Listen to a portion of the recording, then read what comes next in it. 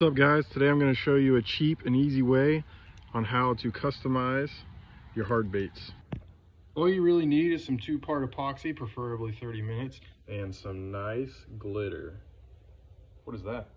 Alright, clean the lure, remove the hooks, and changed out the eyes. Next you're going to slap down some good old black duct tape. Half and half on the old epoxy. Take forever to decide which glitter you want. Ooh, that's looking nice. Stir, stir, stir, stir, stir, stir, stir. Mix it up for about a minute and then start applying to the lure.